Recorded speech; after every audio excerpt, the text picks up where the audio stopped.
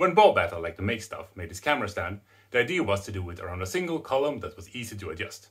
His design was great, but it gave me some other ideas. Meet the microphone stand camera holder.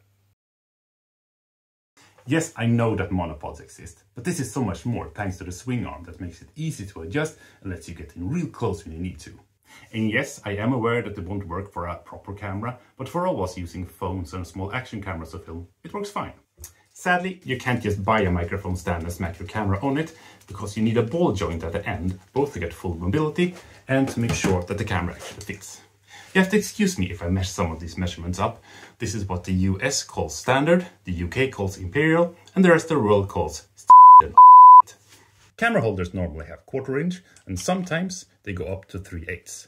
Microphone stands, on the other hand, have a standard of 5/8, but sometimes 3/8. So as long as both the stand and the ball joint speak 3/8, then you're good to go. As long as you remove the extra parts, that is. So how is the microphone stand camera holder superior to the normal tripod? But firstly, adjustability. With a tripod, when you want to do a big adjustment, you have to move all 3 legs. But here, it's just a matter of adjusting the swing arm or one single column. Let's do a speed test and see which one is the quickest. Let's start from medium to highest and lowest.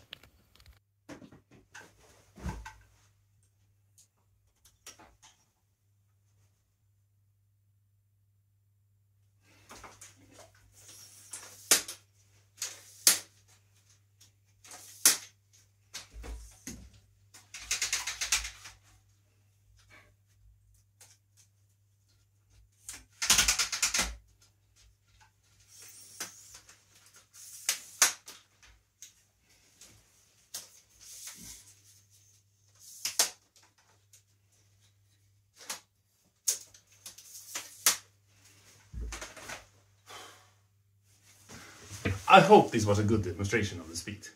Here you can see the second benefit, the reach. I have not seen a tripod that can go from 20 centimeters above the ground to 2 meters and 25 centimeters. I wish I had a ceiling height to make use of that. Thirdly, we have the small footprint, or should I say leg print. This is something this solution shares with the monopod stands. That single centrum column is the least amount of interference a standing camera holder can have. When you want to film stuff at a table, the tripod can't really get all the way to the edge, whereas a monopod solution goes all the way. The tripod needs to have its legs adjusted differently, so you get this leaning, kind of unstable configuration. Not really the best. And here we see where the microphone stand is way superior than a monopod, because it has this swing arm that reaches in over the table to get wide overhead shots or really tight close-ups. And the price point isn't bad either. I spent around 20 quid on the microphone stand and 15 quid on the ball joint. And that's about half what I spent on this tripod back in the day. But what about the downsides, I hear you say? Aren't there any? Well, of course there are downsides.